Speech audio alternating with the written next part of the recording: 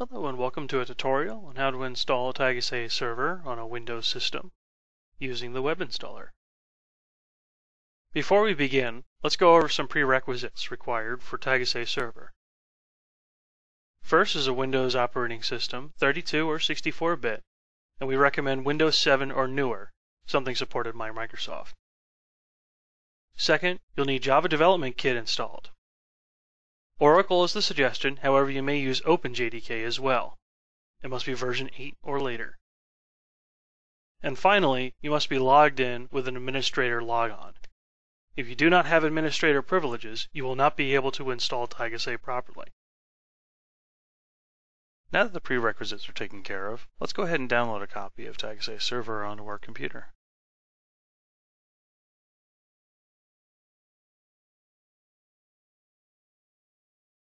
In this case, we're going to download the Tigase Server Distribution Max archive right here.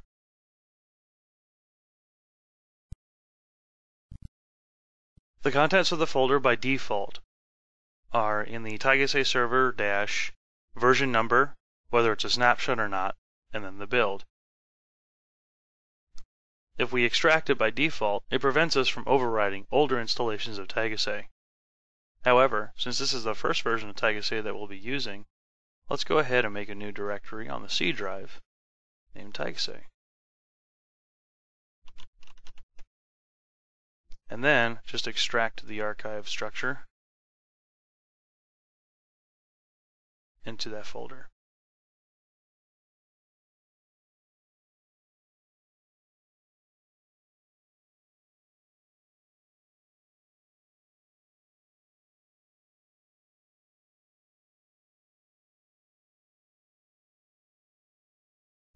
Once the extraction is finished, go into the WinStuff folder and run the setup batch file.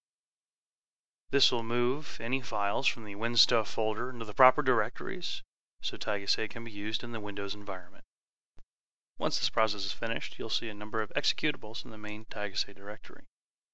Let's run the run.batch file to launch Tigase from a Java command line. First run might take longer than usual, as it has to set up a Derby database in order to run. Once you see the dumping server configuration warning in the console window, you'll know that Tigase is running and is ready for you to connect to the server. Let's go ahead and connect to the setup connector by opening a browser.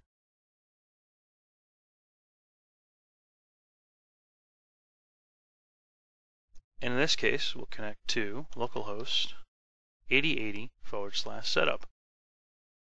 And this will bring us to the setup page.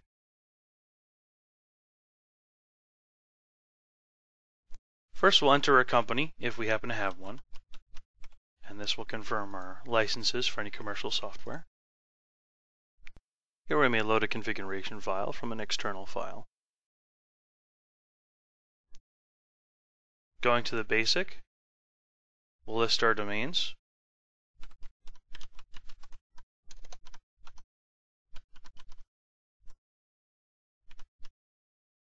And we'll select Derby. However, you may select MySQL, PostgreSQL, SQL Server, or set up some others. And we'll also check Advanced Configuration Options. In Advanced Configuration Options, we can turn on or off components, change whether we want to use cluster configuration or any of the commercial ACS components, and if we want any specific settings for debug.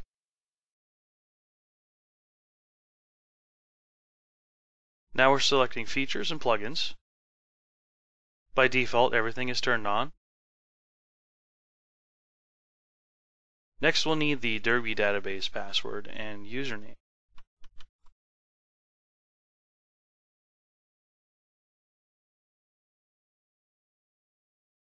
Finally, Tigase will set up our database, and we'll receive a notification that everything looks okay.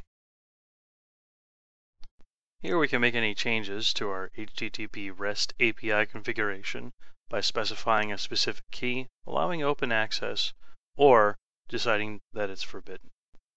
In this case, we're just going to use a custom API key using 1, 2, 3, 4, 5. Next, it will build your init.properties file. Clicking Save will save this file. Installation is finished.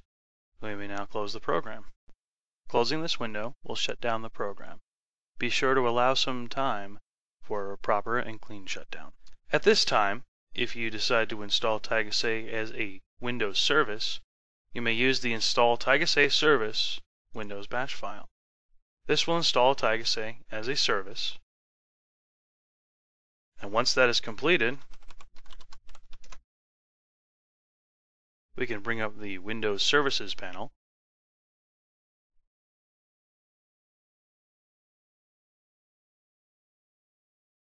And it will be located under Tigase XMPP Server. At this point, you may use the Services console or an automatic startup type to run Tigase Server.